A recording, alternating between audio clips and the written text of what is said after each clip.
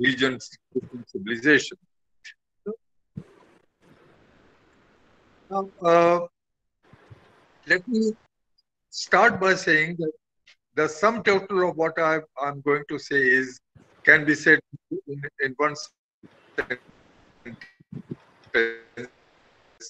that we have moved from many diverse ways of studying history to one uniform way, to a singular mode of studying history. That is how it has evolved.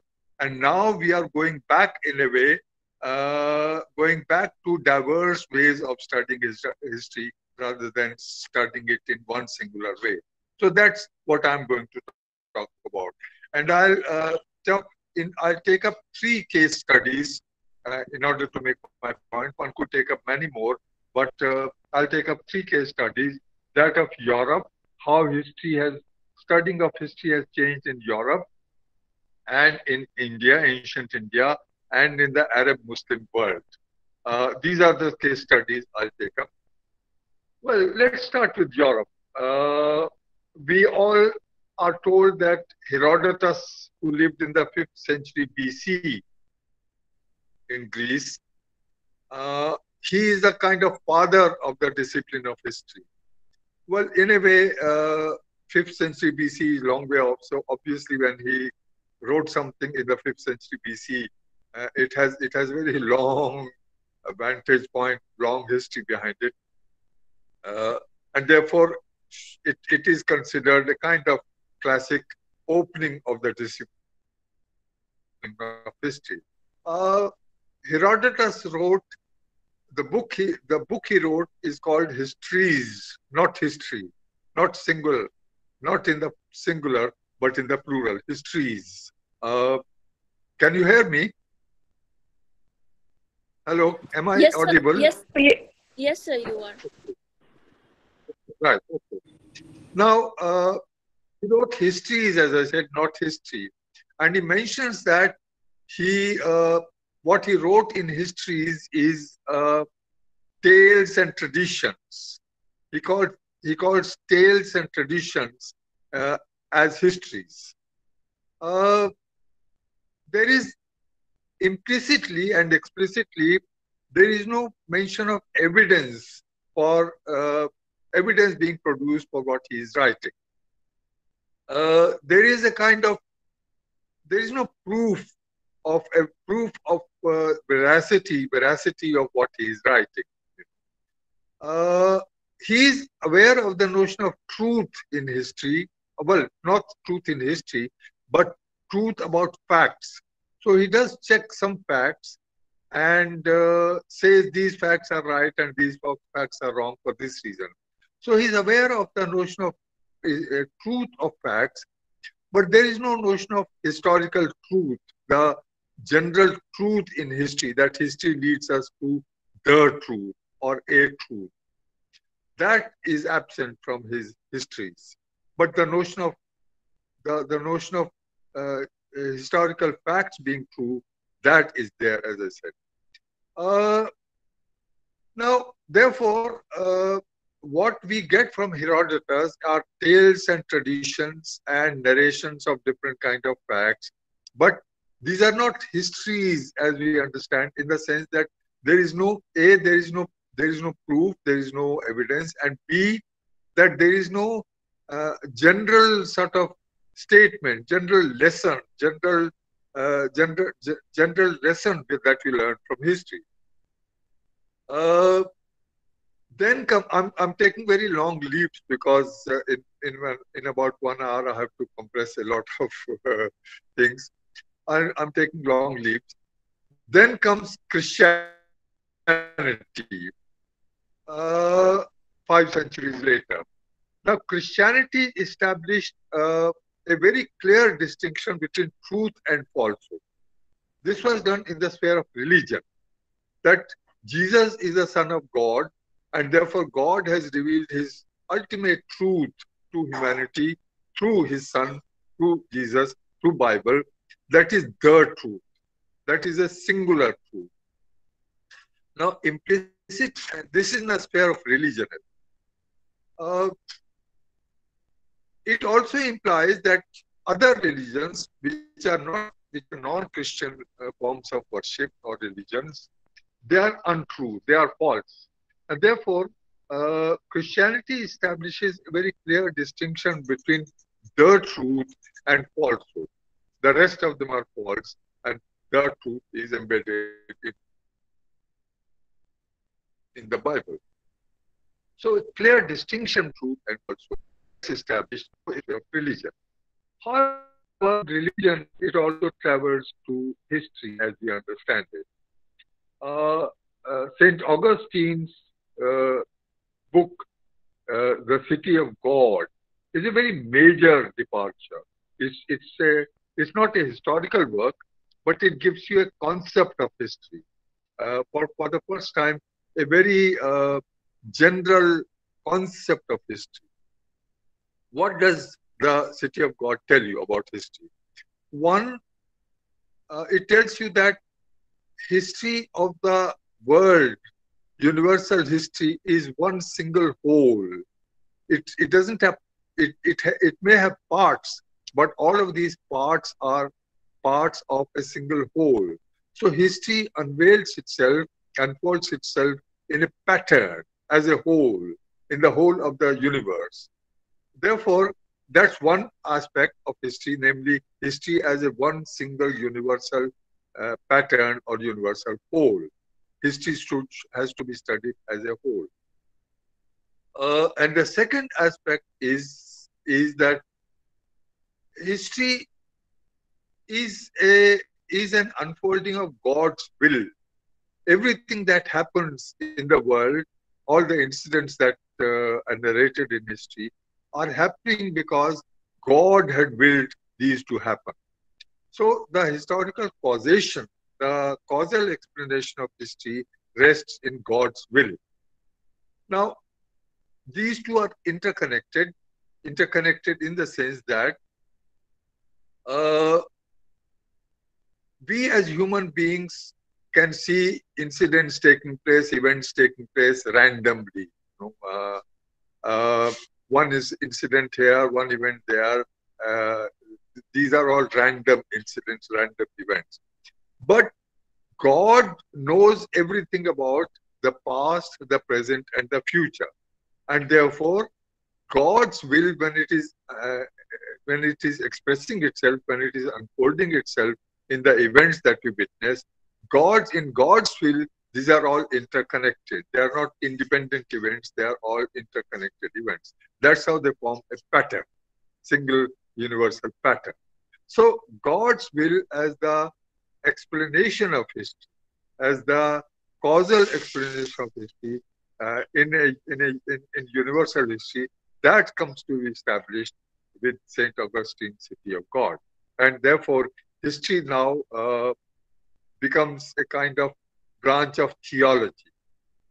Uh, we also must keep in mind that the historians in Europe at that time uh, were all church fathers, ecclesiasts. That was the only literate class in Europe. The ruling classes, the ruling dynasties were quite often quite illiterate. Uh, it's only in the second or third generation of a dynasty that they become literate or reasonably literate. But the literate class is only the class of ecclesiasts, and therefore they are also the historians. Now, as ecclesiasts, they are trained to think in terms of God's will manifesting itself all the time, and therefore the histories that they write are histories uh, in terms of God's will manifesting itself in human events. Uh, and history thus, excuse me, history thus becomes a branch of theology. Very, very, very basically a branch of theology. We'll talk about this history as a branch of theology slightly later again, but let me emphasize here that history in medieval Europe becomes a branch of theology firmly and irrevocably. And therefore, the concept of, once again, there is no concept of evidence, there is no concept of proof for checking the veracity of an event, uh, or veracity of a historical narrative. The fact that the narrator is a respectable person is enough of veracity. You have to accept it because you are being told of you are being told of these events by a respectable theologian, and therefore that is what history is. No notion of checking the facts, no notion of veracity, no notion of evidence, etc., etc. Now, since it is a branch of theology, and since divine will is the only explanation for historical events, you can therefore understand that it is a single explanation. There is no diversity of explanation. Only one explanation, namely God has willed it so. Every war that takes place, every enthronement that takes place, every deposition that takes place, whatever, it takes place because God had willed it so. So there is only one explanation given to us by medieval uh, theologian historians. Uh, from what the seventh, I'm again taking big leap of time. From what the 17th century onwards, things began to change. A little earlier, a little later, but 17th century is a kind of important point of time when things begin to change. What happened in the 17th century is that records of events or records of transactions began to be kept. Began to be kept at the state level, began to be kept at the private level, in the families, and families of big nobles and so on and so forth. So the notion of the notion of record being kept gave a stimulus to the notion of verifying your facts which you are verifying. You verify these facts in relation to the in relation to the records which are being kept, and therefore a bit of notion of evidence for proving the authenticity of narration of your narrative, that began to arise in the 17th century.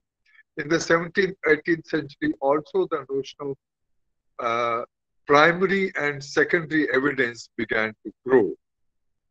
Primary evidence, as you know, as students of history, you know, primary evidence is that which is uh, which is contemporaneous with the events or near contemporaneous with the events that you are describing.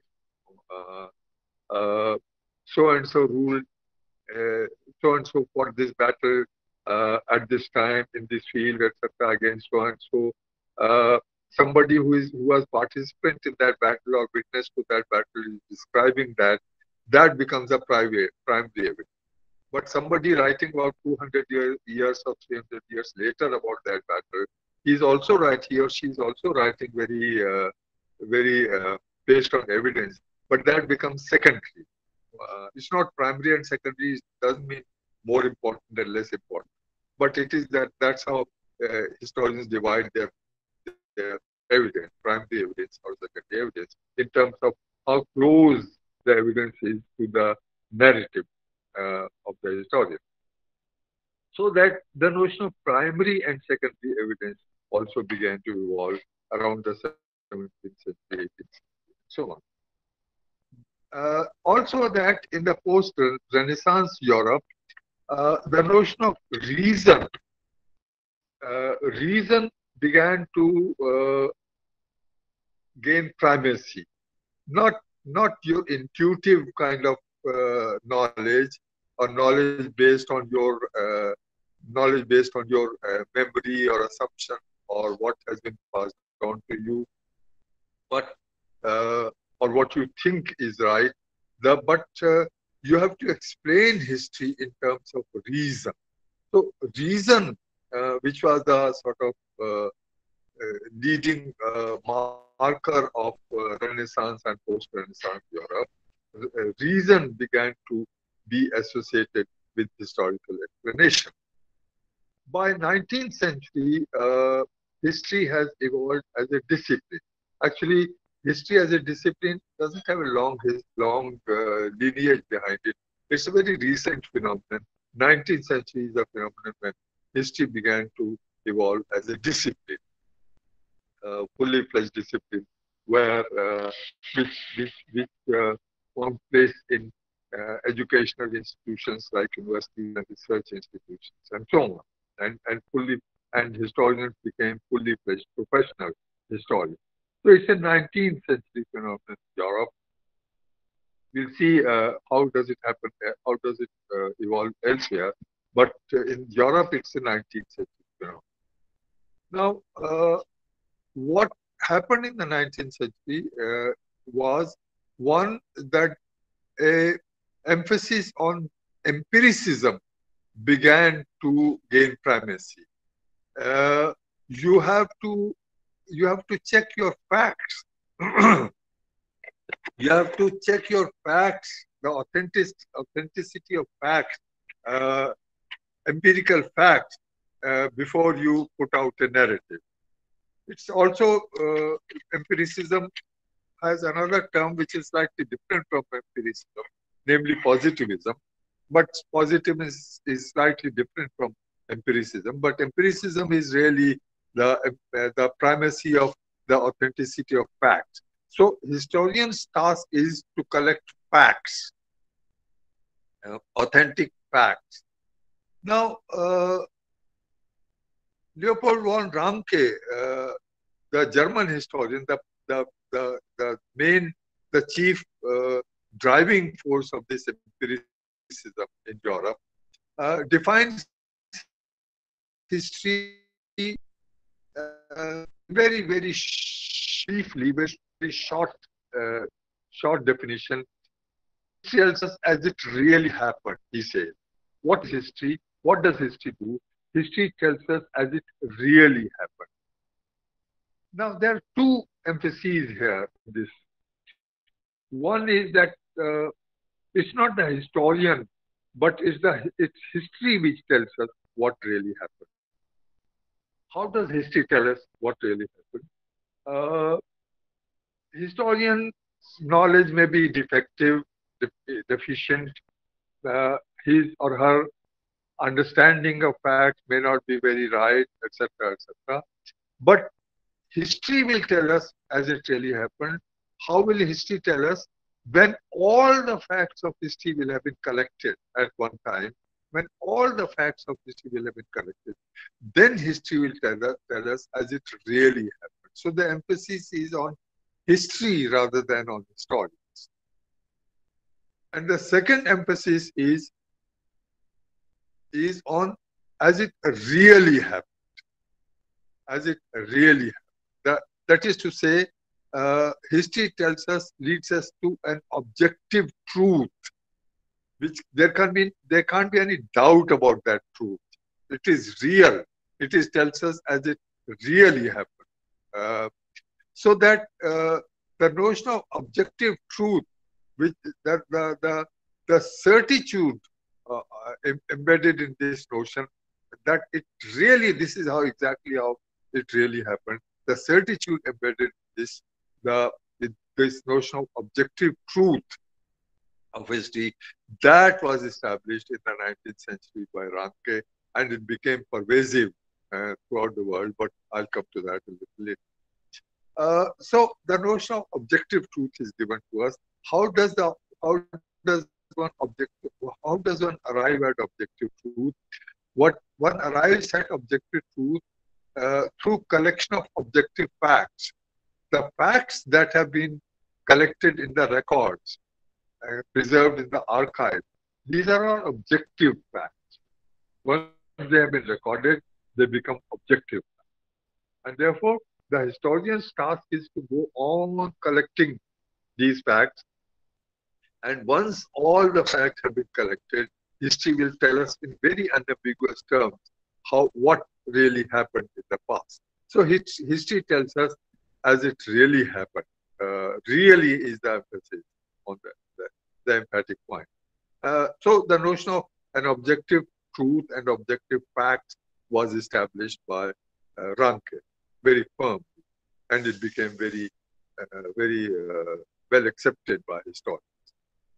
Uh, the this this uh, kind of this kind of notion of objective history and objective facts of history, this notion spread to the rest of the world. It spread to the rest of the world not merely because of its intellectual intellectual power, but much more than intellectual power was because of its political and economic and military power uh, that accompanied the spread of Europe to the rest of the world, the expansion of Europe to the rest of the world. Therefore, as Europe expanded to the rest of the world through colonialism, it not only brought arms and trade and political power to the rest of the world through colonies, but it also brought to the world its intellectual concepts like the notion of objective truth in history. So the rest of the world accepted the notion of objective truth in the 19th and a good part of 20th century. Uh,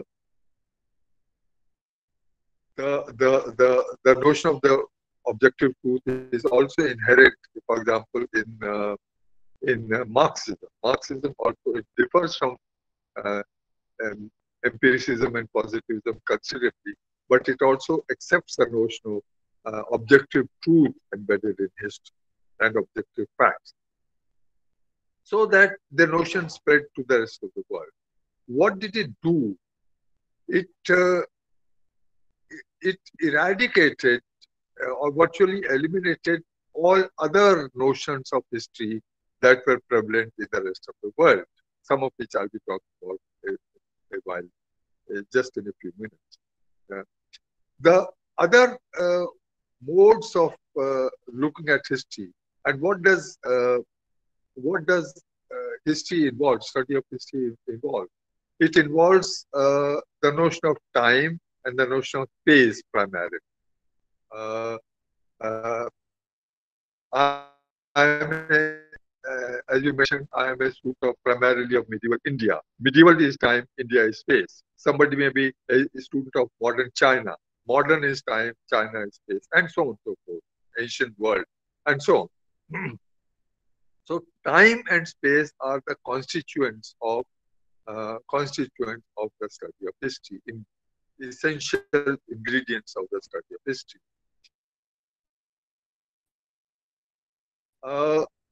Different civilizations have different notions of time and space, very different notions of time and space. And all of these different notions of time and space were subdued by one notion of time and one notion of space, namely the one that is given to us by empiricism, and the notion of time is given to us by what was called BC and AD, which is E and CE. But you know the nomenclature changed, but essentially it remains the same. BC and AD remains the basis of BCE and CE. But anyway, so the all these other notions of history prevalent in different parts of the world, I'll speak of two of them just now. They were subdued under this notion of objective history or empiricist history, uh, or if you like, positive history. This subjugation of other notions of history from the rest of the world has been captured in a beautiful book called The Theft of History by Jack Goody. Jack Goody was actually a historian of the family at one time in Cambridge. Now he's diversified to different themes. His book about, I think, 7, 8, 10 years ago, The Theft of History, is a wonderful book. How all the other notions of history from the rest of history and time and space from the rest of the world were subjugated to this one notion that we inherited from Europe. So that's how history changed in Europe from Herodotus to 19th century, Ranke and many others. That's how history changed. The study of history changed. And it changed, and that's how it spread to the rest of the world. That's about Europe. Let me take up another mode of studying of history, namely the Arab Islamic vision of history.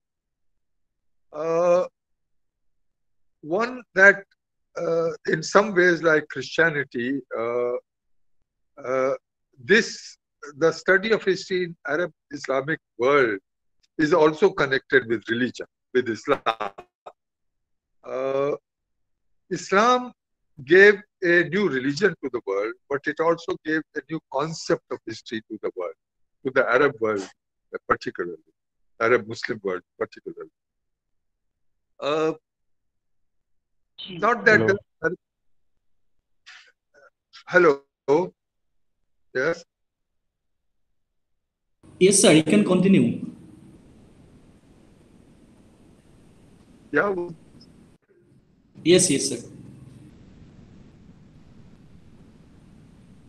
Yeah, shall I carry on?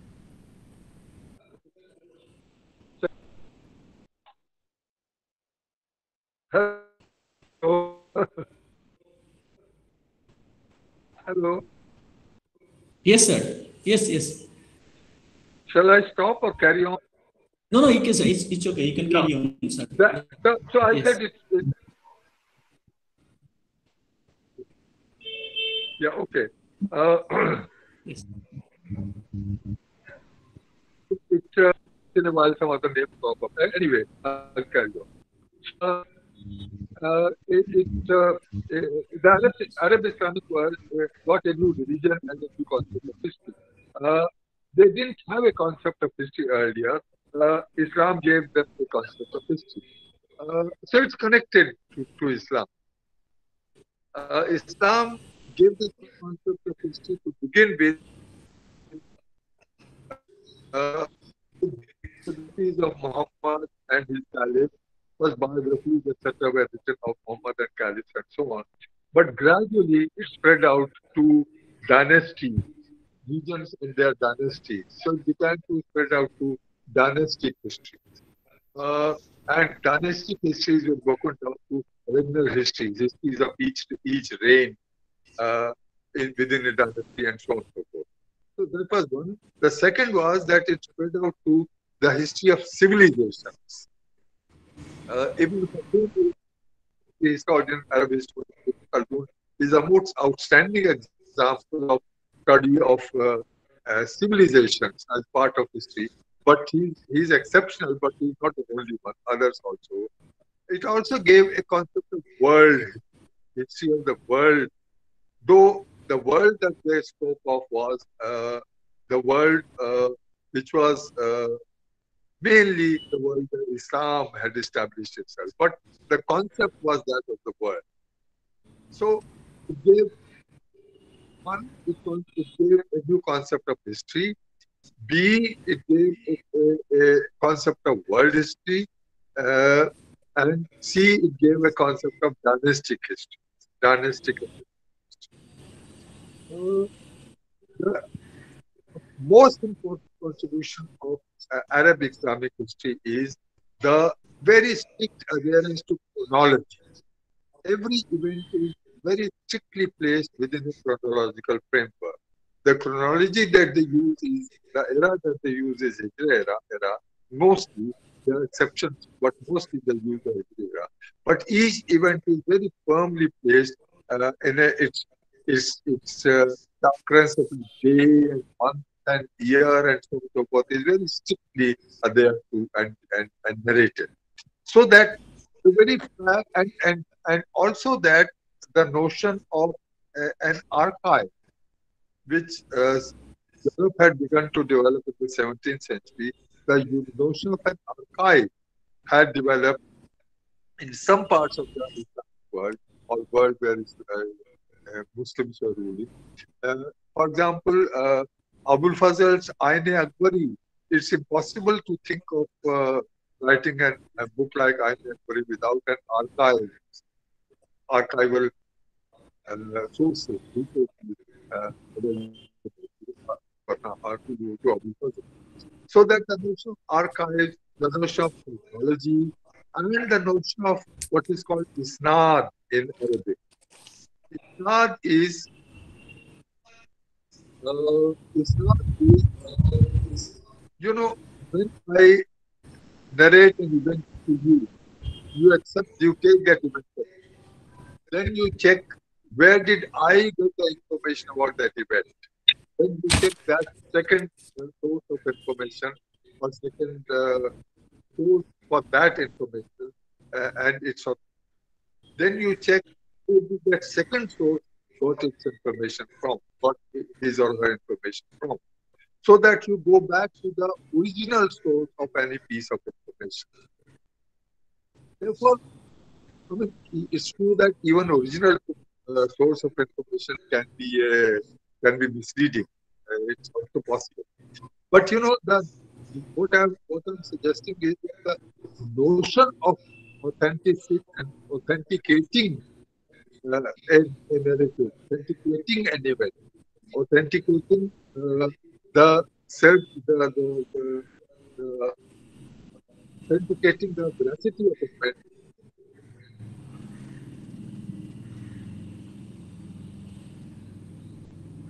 Most emphasize when you say this event took place on this date, this year, on this date, etc.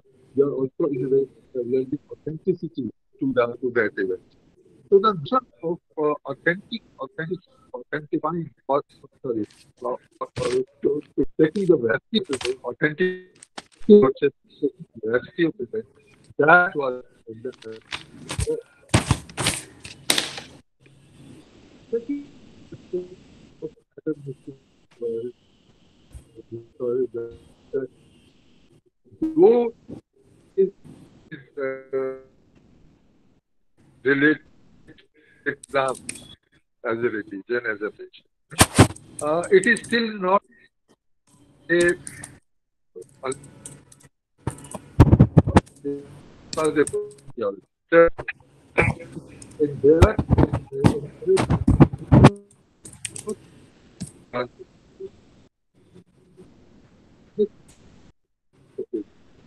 in and this is not a point. The nature of historical events that we do is the explanation in terms of human gods. So this was a very ambitious ruler. So he went to conquer a lot of human will, human nature. So and so was a very weak ruler. He didn't go and conquer any territory. For peace, and they established peace, and so on and so forth. So human will and human nature is the explanatory factor, explanatory cause, or causal explanation in this part of the historical world, or in this part of the historical fiction, which was not the case in Europe. Therefore, uh, a different mode of history, the kind of history uh, developed in the Arab Muslim world, which was suppressed by the theft of jackpot world. With the spread of ranking, rampant notion of objective truth. Now, let me to ancient India.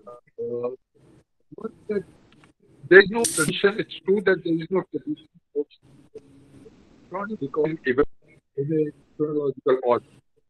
Uh, in, uh, like in the Arab world or Muslim world as a whole. There is no such tradition of recording events in the chronological order. Uh, and therefore,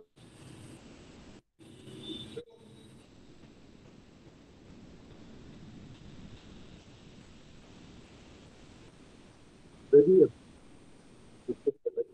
Indians lack the notion of the past. I think try to chronologically annotated history so that have any concept. And it not only no concept of history, but the notion of the past being okay. It is the notion of never changing world existed. Nothing ever changed in this in their understand. Understand absurd because there is no society that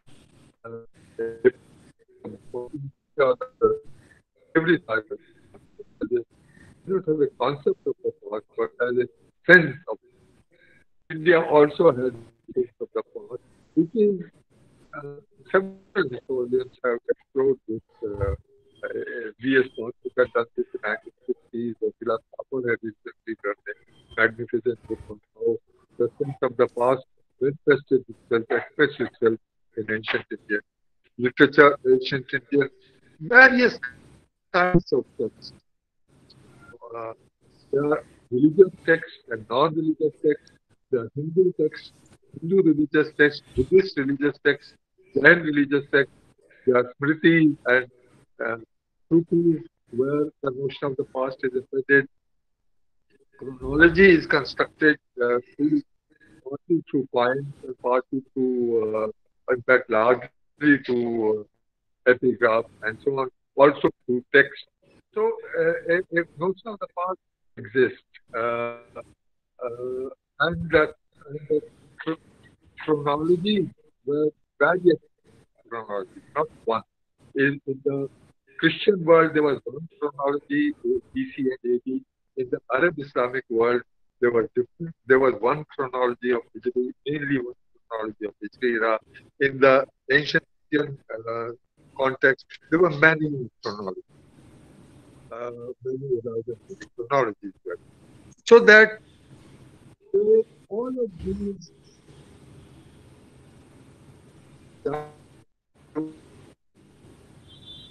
history, they merge, give us a merge narrative with with uh, with objective truth.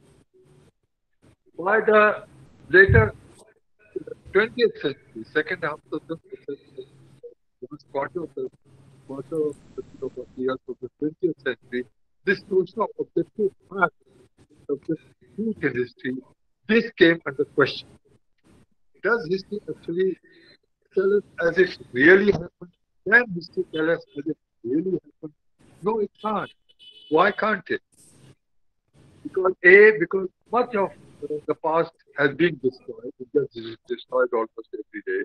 Much of the past has been destroyed, and it can never give you the full picture anyway. And secondly, that much more important is that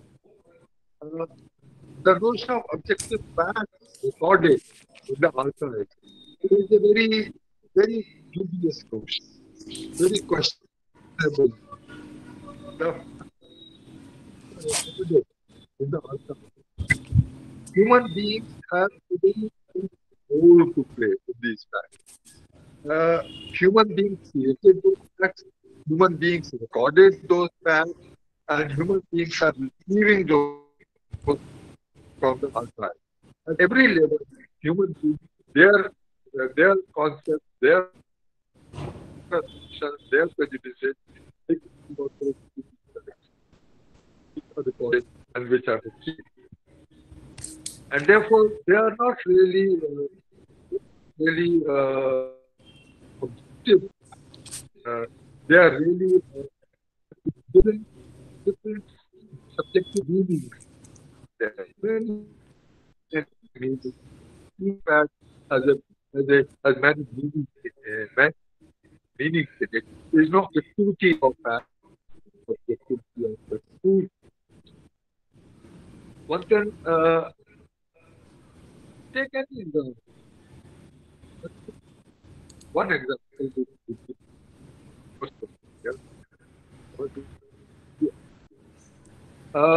we talk of ancient, medieval, and modern all the time.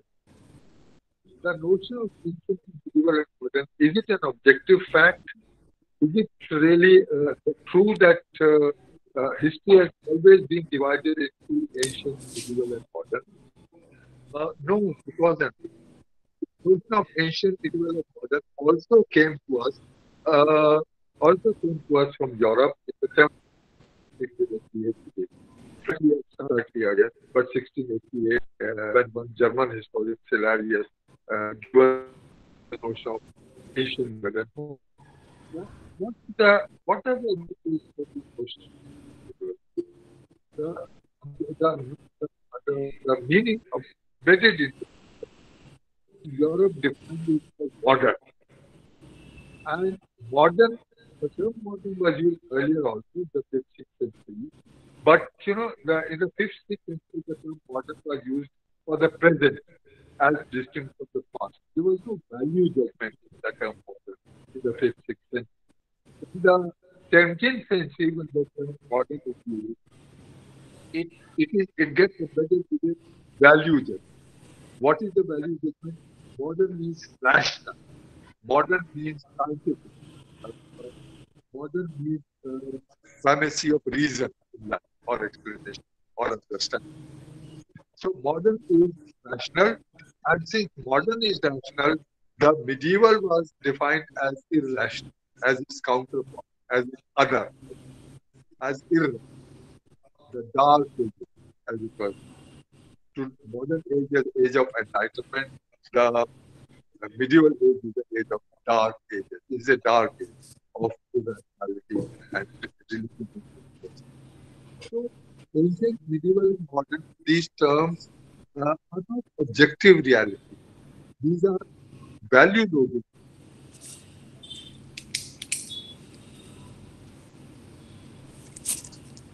Uh, any empire, nation, all of these are. Look at nation, the term nation, uh, or nationalism. Nationalism, does it have one meaning? Uh, Nationalism was the cause of two world wars. Uh, when nations were fighting for territorial rights. Uh, Nationalism is also the cause for uh, national liberation movements against colonialism.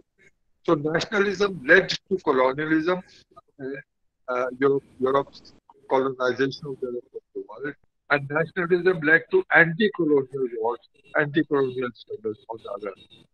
So nationalism has many meanings. Nationalism uh, can integrate the nation, can also integrate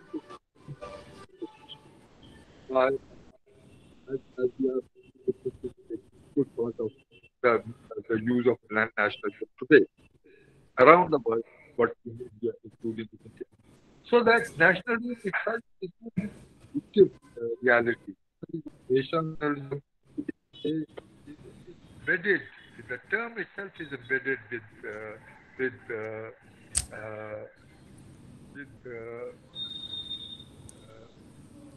with values.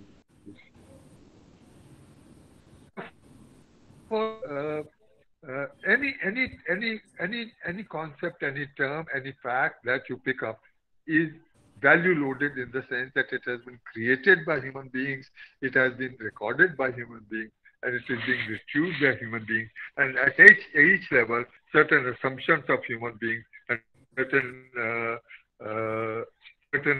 prejudices, if you like, of human beings get embedded. And there is like an objective fact and nothing like an objective reality. Uh, and therefore, this questioning of the abandoned notion of the truth, the single truth in history, that questioning has again opened up diverse, has generated diverse perceptions and interpretations of history. In place of objective facts or objective reality, the context becomes important. In what context is that narration being studied?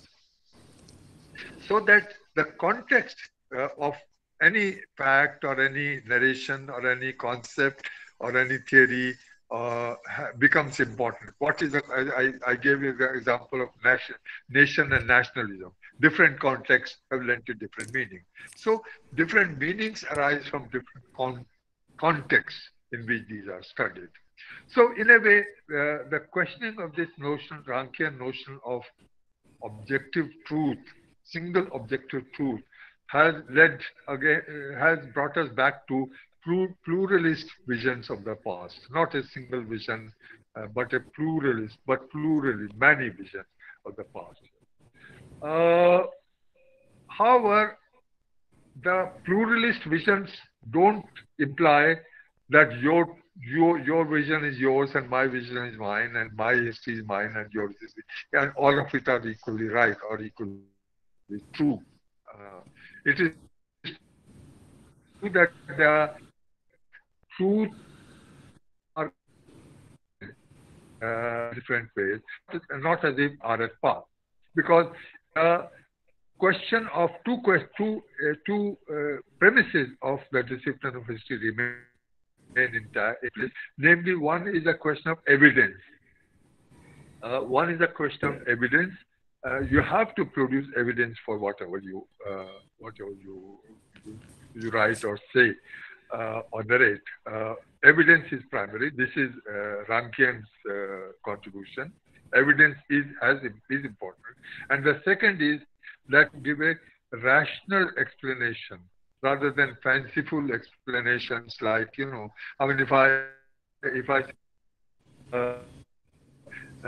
Mahabharat had internet, that's how Dhritarashtra was getting informed through internet about things happening in the field, or things like ancient India had stem cell science and so on and so forth, or nuclear weapons and so on and so forth, or any other. And this is true of India, but this is also true of many other parts of the world. Fanciful kind of claims for its ancient civilization. So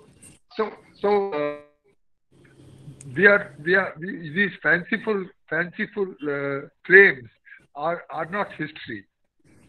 And therefore, history does not, A, it goes by evidence, and B, it goes by rational explanation of history. Rational explanation is not one rational explanation. There can be many rational explanations. There are many rational explanations all the time. But nonetheless, you have to have evidence and reason and the context of that evidence and context of that reason. These are the analytical tools available to the historian, along with, I think, combined with a respect for the diversity of views. You have to respect others' views also. If they are based on evidence and rational explanation, these are also to be respected as equally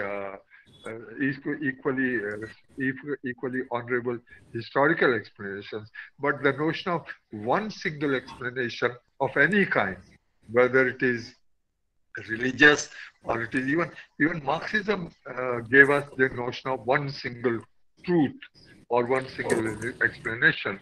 All history is the history of class struggle. So class struggle is the single explanation of all history. Even Marxism, in a way, inherited the notion of a single explanation from theology and gave us that. So any one single explanation is no longer viable. You have to have plurality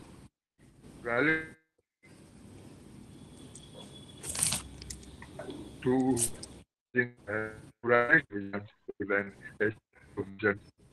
which has been expressed by many centuries. Well, thank you. That is what I had to say.